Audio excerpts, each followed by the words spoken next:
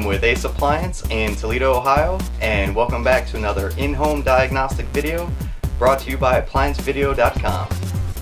Alright, the tools you'll need to complete this repair are a wire crimpers, wire strippers and cutters, 1/4 inch nut driver, and a multimeter with a current reading amp clamp. So we were on a Frigidaire refrigerator with the initial problem was that it was a no cool, and when we originally arrived we could hear the compressor run and then heard a click and it shut off, and that means that it was clicking off on its overload. And what we did was we checked it out and checked the overload and found that it was bad, and we then checked the compressor to make sure that all of the windings were good. So now we've come back with new starting components. We're going to install those and then take a current check to make sure that the compressor is running at the right current, and that'll be good. So we're going to begin by removing our back panel, and they're just 1/4 inch bolts.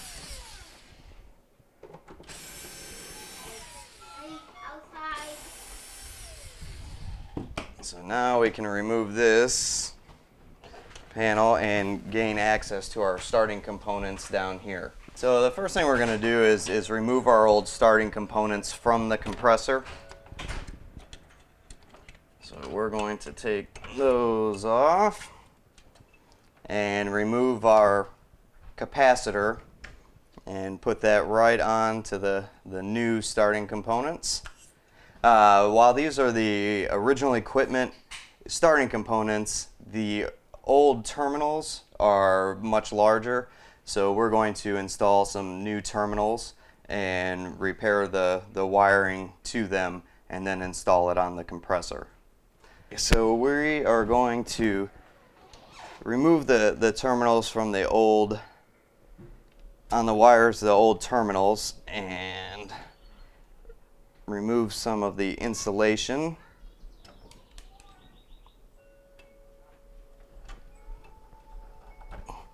And once that insulation is removed, we're just going to make sure there's no nicked or cut strands of wire, and we'll do the same thing to the other side.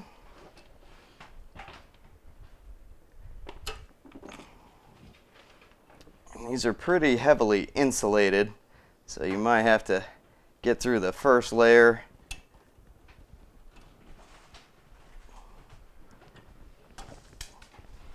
and get right down to that, do an inspection. Now we can take our new terminals and a wire crimper, put that in the little groove, run our new wires into there, and get the insulation right up in there and crimp the wire into place. Next, we'll just give it a little tug test, make sure we got a good connection, and we'll do the same to the other side and get our wire in there real good.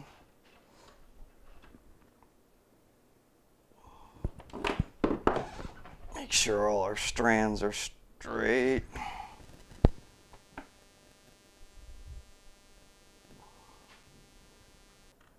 And we'll crimp that one down real good.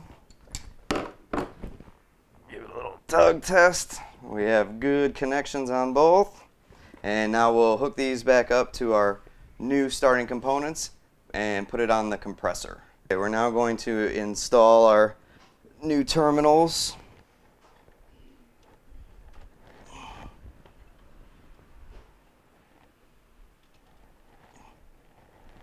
Now with those in place, we can line up our starting components with the pins on the compressor.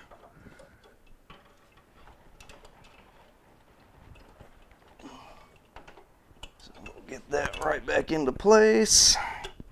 And once they're lined up, it'll go right on. Now there is a little strain relief that will go on. There's a spot right on the bottom of the compressor that we can attach this to, and once it's on there, we'll route it up, and it'll just make sure that the starting components stay in place. So with that on, it'll go right up to the top of the compressor. It's a nice snug fit. There we go. And now with our components in place, we're going to put an amp clamp around one of the wires coming in and check the current reading. So we'll get our multimeter out, and on this one, what we'll be looking for is when we plug it in and the compressor starts, the current will go up to about 10 or 12 amps and then come right back down to a resting current draw of around 1 or 2 amps. So we'll get our meter on the main lead there, and now we're going to plug it in and watch this come up and then go back down to a nice resting running current. So here we go, we're going to plug it in. See how it came up and went back down? Now we'll just leave it on there and let it run. We can see now that it's drawing a really low current, barely readable, and that's what you're looking for a good compressor.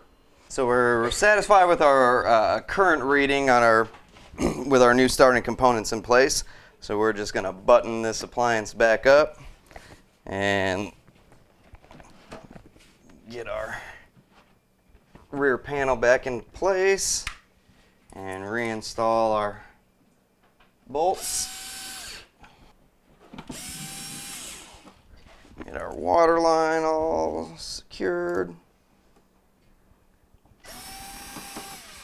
Now we can put our unit back into place, plug her in, and let it cool. Thank you for watching another in-home diagnostic video brought to you by ApplianceVideo.com.